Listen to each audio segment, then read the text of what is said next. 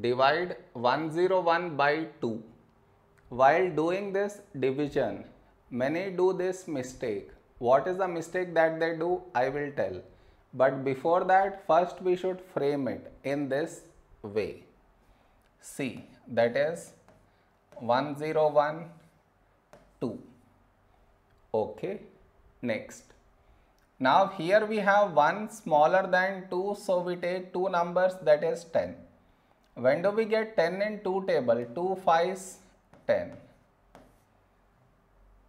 Now you subtract 10 minus 10 0. Now you bring the beside number 1 down.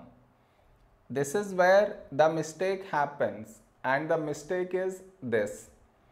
Here we have 1 smaller than 2. So what many do is they put a dot and take 0 here, which is wrong. Just now you brought the number down, and in the same step you want to put a dot and take 0, which you are not supposed to do. I repeat, bringing the number down and putting a dot and taking 0, both at the same step, you cannot do. Instead, what you should think of is, what number shall we write here? If we write 2, that will be larger than 1. So instead what we do is, we take 0 here. So 2 into 0, 0. Now you subtract 1 minus 0, 1. Over here we did not bring any number down, and 1 is smaller than 2. So now you can put a dot and take 0 here.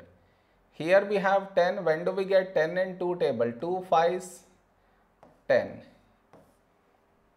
Now you subtract 10 minus 10, 0. So this is our quotient and this is our remainder. Did you understand where mistake happens? You should not do that mistake. Am I clear?